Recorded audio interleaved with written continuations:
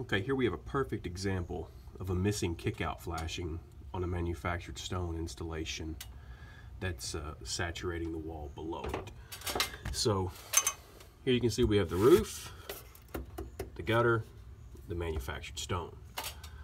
So as the water runs down the roof, you know, it hits the gutter and then runs off this way to the downspouts.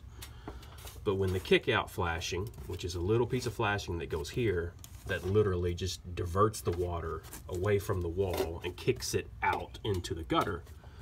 When that is missing, the water hits this area and then gets in here between the stone and the gutter. And then if you look below, you can see the color of this manufactured stone versus what it looks like under the gutter from being saturated from the rainwater.